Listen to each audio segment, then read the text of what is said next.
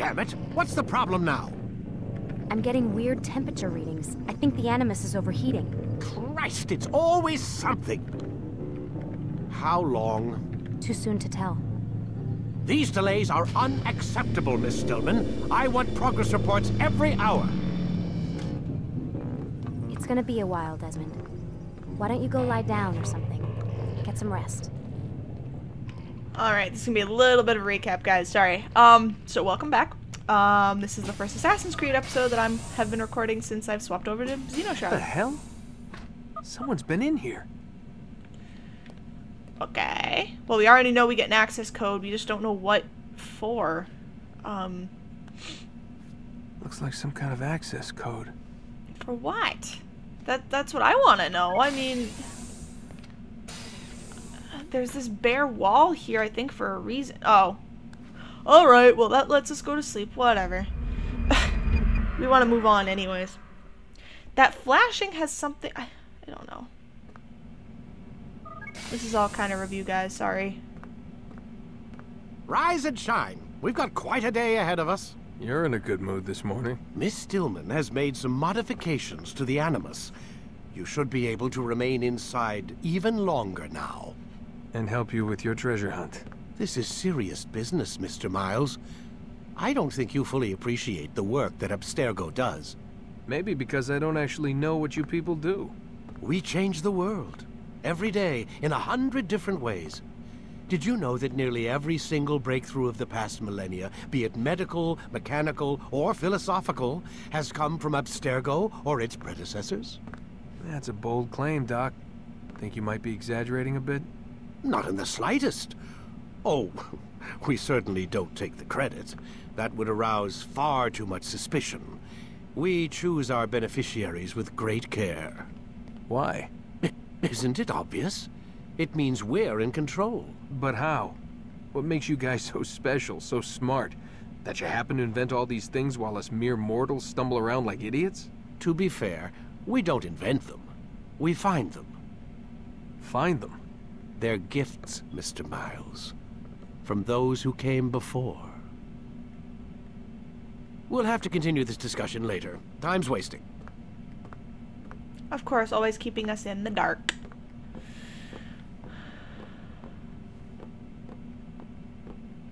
Creepy looking face. Okay. Morning, Desmond. Yeah. Hi. Alright, well, I don't know what the access code's for, and I really don't feel up for going and trying to look around. We might not be meant to find anything with it yet. I'm hoping. Alright, let's continue. I'm hoping I'm not redoing something that I've already done. Ladders are a socially acceptable way to reach a rooftop. Climbing on buildings, however, is not. Repairs is socially acceptable. Come in, Altair. You've done well. 3 of the 9 lay dead, and for this you have my thanks. But do not think to rest upon your laurels. Your work has just begun. I am yours to command, Master.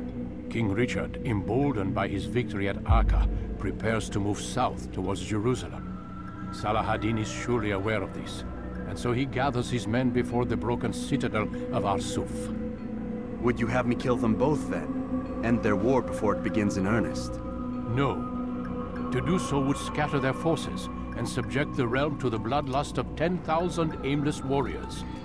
It will be many days before they meet, and while they march, they do not fight. You must concern yourself with a more immediate threat.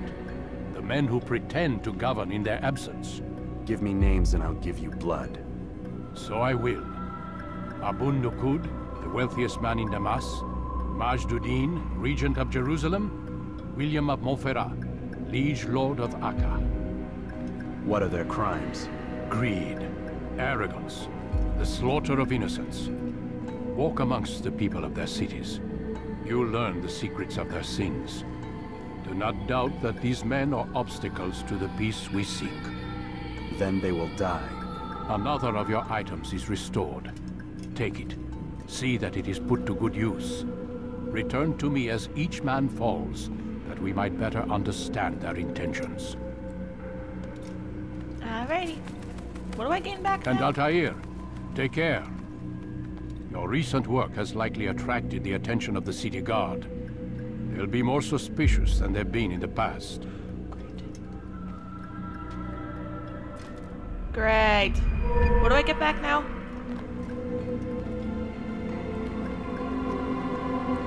What do I get?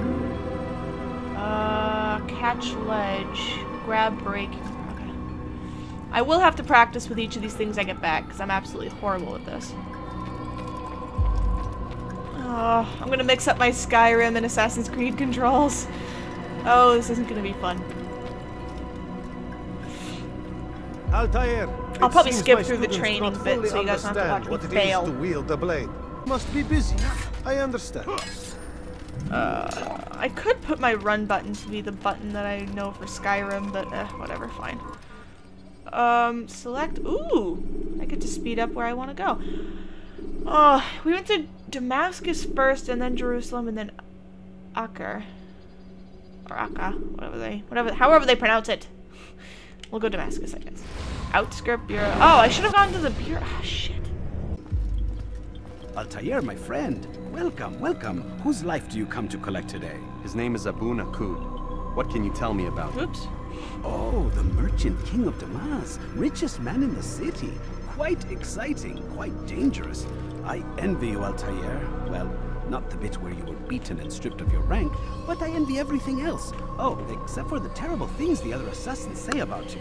But yes, aside from the failure and the hatred, yes, aside from those things, I envy you very much. I do not care what the others think or say. I'm here to do a job. So I ask again, what can you tell me about the Merchant King? Only that he must be a very bad man if Al-Mualim has sent you to see him. He keeps to his own kind, wrapped in the finery of this city's noble district. A busy man, always up to something. I'm sure if you spend some time amongst his type, you'll learn all you need to know about him. And where would you have me begin my search?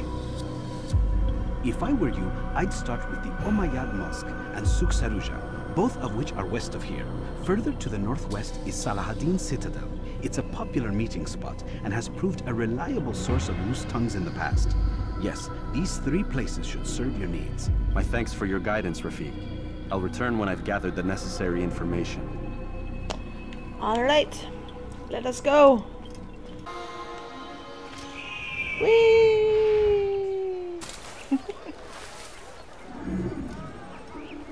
Cool. Oh! Oh! Shit! I didn't mean to do that! Shit, I'm in so much trouble. Shit. I harmed an innocent. I broke the creed. Ah! That was complete accident. I did not mean to do that. Praise be Abu Nakud, who saved our city from certain destruction. He spent his own coin to see us fed and clothed. His men tend to the fires that we might be warm. His kindness knows no bounds. Everything we now have, we have because of him. The Merchant King provides for one and all. He asks for nothing in return. Let his generosity serve as an example to us all. Everyone should strive to be as he. Oh my god. Blah, blah, blah, blah, blah. Alright. Let's interrogate this. Oh, are you kidding me? Shit, I have to follow him. Okay.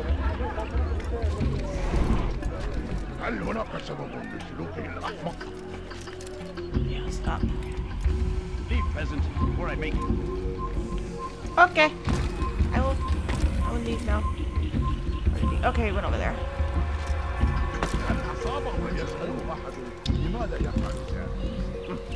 Go down! Down. Thank you. Time to punch! Ah! Hey, dearly for that. Eventually you will let me punch you. I'll talk. Thank you. I've no interest in dying for him. His coin's not worth my life. A wise decision. What is it you want? I have business with the Merchant King. Huh? Good luck with that. He rarely leaves his chambers. Why? Is he afraid? Not fear. Hate. He hates himself as much as he hates the people he pretends to serve. Locks himself away in his personal quarters out of shame. He can't stay hidden forever. No. Those celebrations of his. He comes out to speak, to look down upon the people. A sense of belonging, I suppose. However brief. What's wrong with him that he would hide like this? You'll see. Now let me go. Let you go? So you can tell him of my plan? I won't say a thing. No, you won't.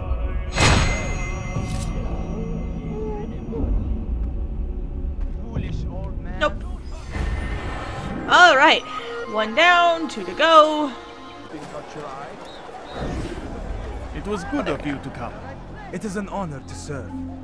What do you require? The letter I've given you must be brought to Salah ad-Din's camp. Seek out the one they call Hisham. He will be able to help. Tell no one else of this. None will know my mission. Then our business is concluded.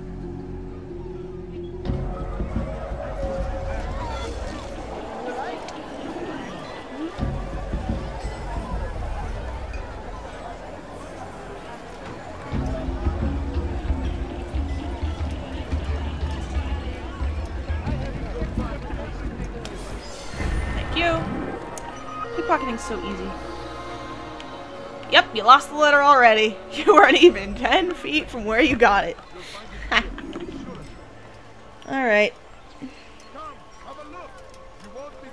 You've no reason to stand here. Leave. Oh my god. I'm moving, buddy. Calm the hell down. Oh, idiot. Oh my god, stop! Get out of my face. Okay, can I please? No.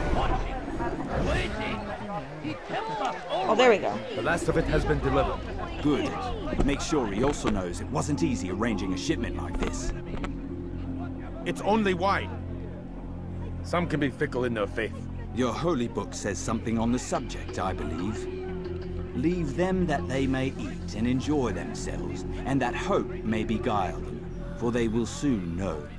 And never did we destroy a town that had a term made known. What's that supposed to mean? Never mind it. Be about your business. As you wish.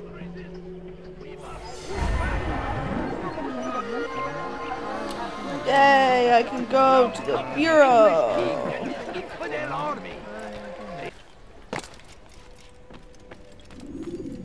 Peace be upon you, Altair. How may I serve you? I've done as asked and learned all I need to know about my prey. Then you must share your knowledge with me. Abu Naqud is corrupt to the core and despised by his own citizens as a result.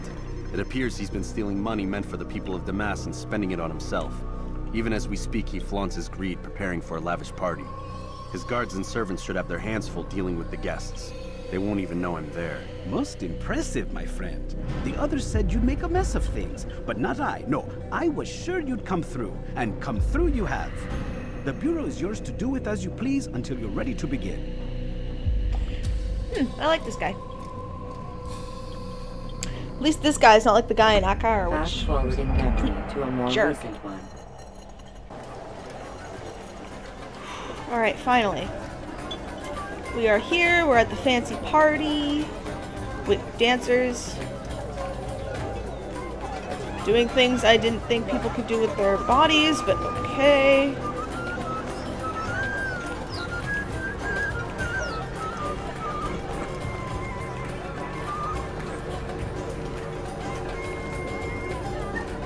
don't know where I'm supposed to go. There we go. What am I doing?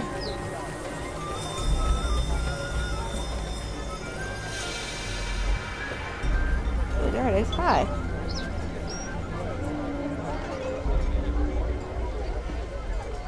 Welcome, welcome. Thank you all for joining me this evening. Please eat, drink, enjoy all the pleasures I have to offer. Take your time, I will wait. I trust everything is to your satisfaction?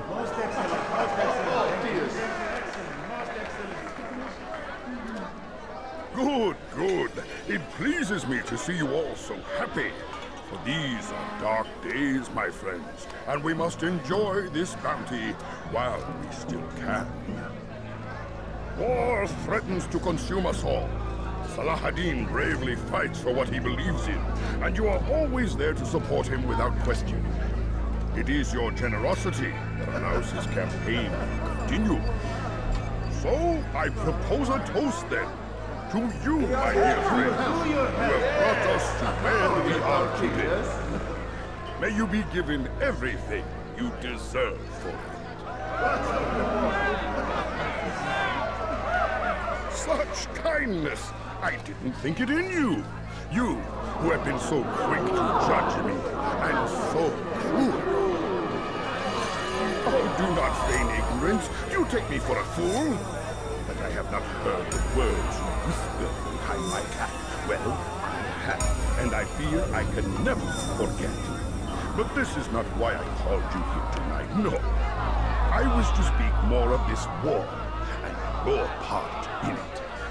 You give up your coin quick as can be, knowing all too well it buys the deaths of thousands. You don't even know why we fight. The sanctity of the Holy Land, you'll say, or the evil inclination of our enemies. But these are lies you tell yourselves. No. All this suffering is born of fear and hate. It bothers you that they are different, just as it bothers you that I am different. Compassion, mercy, tolerance. These words mean nothing to any of you, mean nothing to those infidel invaders who ravage our land in search of gold and glory. And so I say, enough! I've pledged myself to another cause, one that will bring about a new world, in which all people might live side by side in peace. A pity none of you will live to see it.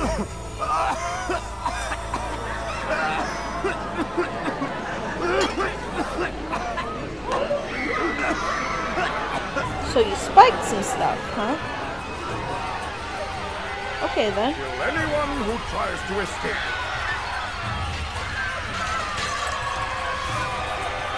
Wow. Yeah, you should be ashamed, buddy.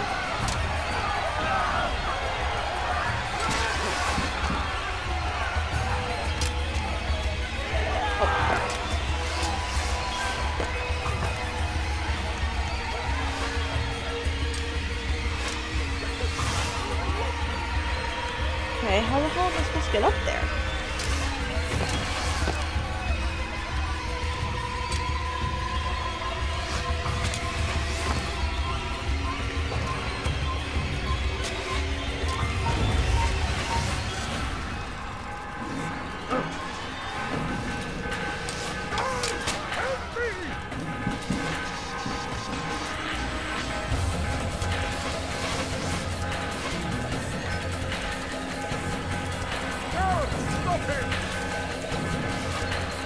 Where are you, son of a bitch?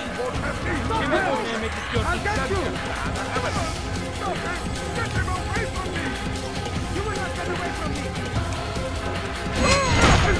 There we go. Finally. Be at Yay. peace now. Their words can no longer do harm. Why have you done this? You stole money from those you claim to lead, sent it away for some unknown purpose. I want to know where it's gone and why. Look at me. My very nature is an affront to the people I ruled. And these noble robes did little more than to muffle their shouts of hate. So this is about vengeance, then? No, not vengeance, but my conscience. How could I finance a war in service to the same god that calls me an abomination? If you do not serve Salah ad-Din's cause, then whose? In time, you'll come to know them. I think perhaps you already do. Then why hide? And why these dark deeds? Is it so different from your own work? You take the lives of men and women, strong in the conviction that their deaths will improve the loss of those left behind. A minor evil for a greater good? We are the same. No, we are nothing alike. Ah, but I see it in your eyes. You doubt. You cannot stop us. We will have our new world.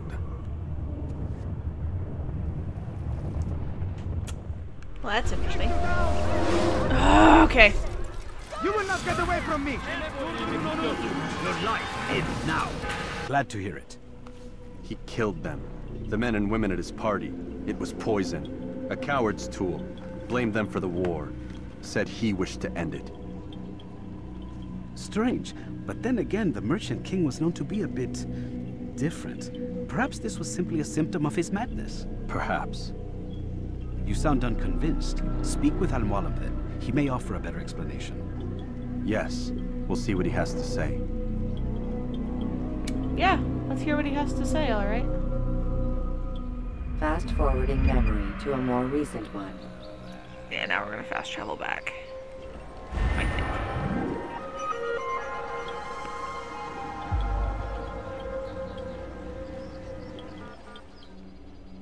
Yes, let's return to Masyaf. Use the scholars you have rescued to pass unnoticed into guarded areas. Come, Altair. Speak with me a moment.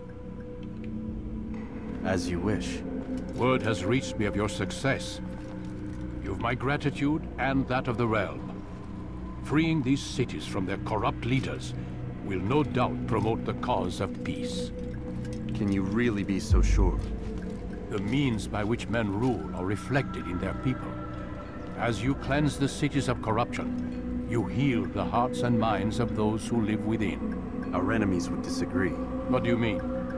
Each man I've slain has confessed strange words to me. They are without regret. Even in death they seem confident of their success. Though they do not admit it directly, there is a tie that binds them. I'm sure of it. There is a difference, Altair, between what we are told to be true and what we see to be true. Most men do not bother to make the distinction. It is simpler that way. But as an assassin, it is your nature to notice, to question. Then what is it that connects these men? Ah, but as an assassin, it is also your duty to still these thoughts and trust in your master. For there can be no true peace without order, and order requires authority. You speak in circles, Master. You commend me for being aware, then ask me not to be. Which is it? The question will be answered when you no longer need to ask it. I assume you called me here for more than just a lecture. Very well. A rank and weapon are again restored to you. 2 more leaders remain. Go and see to it that their rule is ended.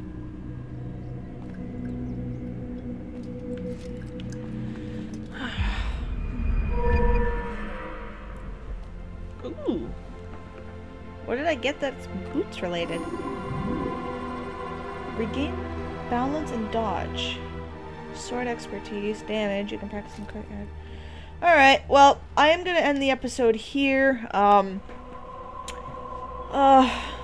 This episode took a lot of time, and I'm hoping that the episodes in the future do not take this long. If not, then I may have to split them into 2 parts. We'll see what happens, but we have 4 of 7 down. So we just have 2 more to get, and then probably some big boss. And then I think the game will be over, and then we can move on to Assassin's Creed 2. So I hope you enjoyed. I'm sorry if this episode seemed a little rushed. I did have to cut out quite a bit of traveling within the city just because it took me so long to get all the viewpoints in order to unlock where my investigations were supposed to happen. So, join me next time. This has been Zarvix from XenoShroud Gaming, signing off.